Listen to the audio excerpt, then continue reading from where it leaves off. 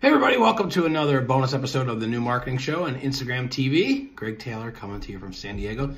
Today I want to talk about something that, we've been dealing with quite a bunch is web maintenance and inherited web maintenance sites. So a lot of times it's difficult for you to go ahead and maintain a site that somebody else built simply because you may be inheriting a house of cards.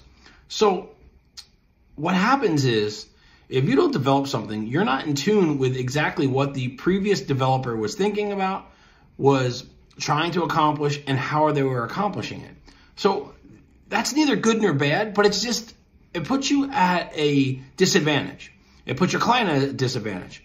So what should happen if you're unfamiliar with one of the processes that they use and the whole site should fall apart? Now it's your problem.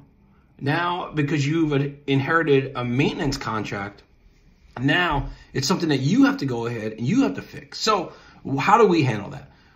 The way Trinity Web Media likes to handle that is definitely anything we build, we're going to maintain. That's no problem. But prior to taking on any kind of legacy build, we want to do an audit, a simple audit that we typically charge for. And what will happen is we'll know right then and there exactly what type of state the site is in, how much work it needs, how much maintenance it's going to require, and then we can charge accordingly. So that's a big thing. Learn about what you're getting into before you get into it. If you just jump into anything blind, there's always potential for you giving the client a bad experience and for you yourself being at quite a disadvantage with man hours and financially. So heed the warning.